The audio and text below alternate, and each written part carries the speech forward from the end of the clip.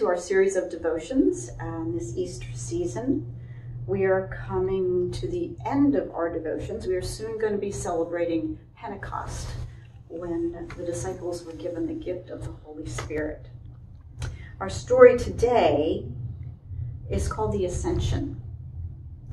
When Jesus took the disciples and blessed them, and then he was taken up to heaven.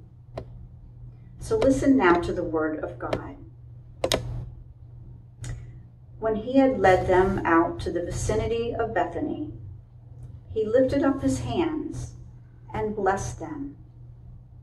While he was blessing them, he left them and was taken up into heaven. Then they worshipped him and returned to Jerusalem with great joy. And they stayed continually at the temple, praising God. So let's revisit the story a little and slow it down a little bit with what's called a finger labyrinth. It's just a way of praying with your fingers, praying to go into the center, and then praying to go back out into the world. So let's imagine that with the disciples, we are making the trip to Bethany. I wonder what they were thinking. Were they thinking about when Jesus appeared to them all those times behind locked doors, by the shore, on the mountain? I wonder what you would be thinking when Jesus took you up to Bethany. Now, when he reached Bethany, it is said that Jesus blessed them. And a blessing is just a good word spoken over somebody. You may be familiar with the blessing in the book of Numbers, chapter 6. The Lord bless you and keep you. The Lord make his face to shine upon you and be gracious to you. The Lord turn his face toward you and give you peace. Just imagine, if you will, you are with the disciples and you have heard a good word from Jesus. Let's just pause in silence. What good word might you hear?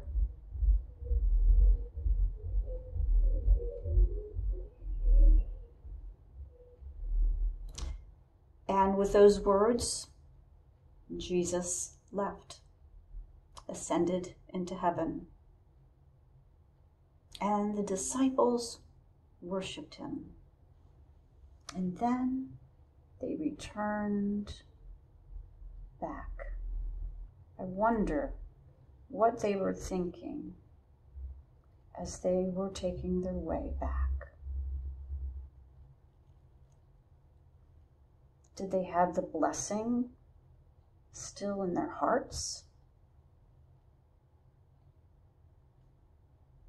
I wonder how they could be joyful, even knowing that Jesus was not there. He was gone. I wonder if they were remembering what he said back in John verse 14, that unless I go away, the Holy Spirit would not come.